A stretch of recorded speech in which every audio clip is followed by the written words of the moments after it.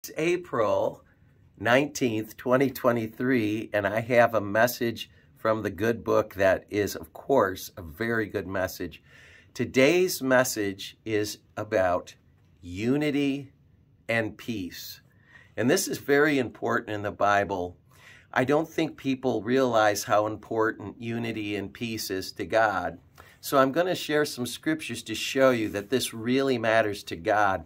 It could change the way you are as a person, how you treat others, how you talk about others. So let's look at some scriptures. Corinthians 1:10 says, "Let there be no divisions among you." So that's pretty bold and straightforward.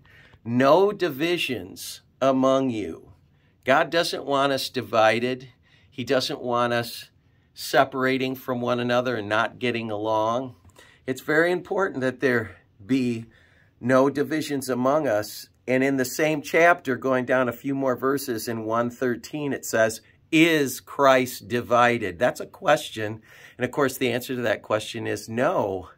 The Father, Son, and Holy Ghost are all in perfect harmony. There is no division. And Jesus talks about this also in Matthew 12:25. He says that a house divided against itself will not stand. So if you want to be standing in life, you can't be divided with a bunch of people. And of course, we see this in our nation being divided because people don't understand that there can be unity and there can be peace. With God, all things are possible. And we're supposed to beware, it says in Romans 16:17, beware of those who cause divisions and avoid them. Why? Because you don't want to become like them. Divisive people spread more division. It's like a disease. And we're supposed to bring peace and unity among ourselves. It says in Matthew 5:9, "Blessed are the peacemakers, they shall be called the children of God." And James 3:18 says, "The fruit of righteousness is sown in peace of them that make peace." And so we are supposed to bring peace on earth. When Jesus was born, what did they say? Peace on earth, goodwill toward all people. And so if we're going to carry on God's mission, if we're going to carry on the works of Jesus, we need to also bring peace to this earth and goodwill toward all others.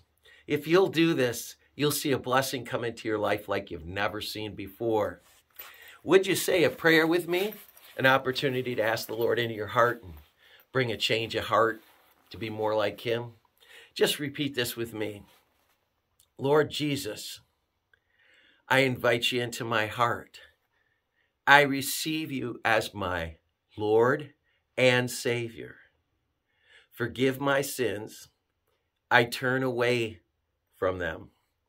Help me to become a peacemaker and be a blessing and make this world and the world to come better than ever. Amen.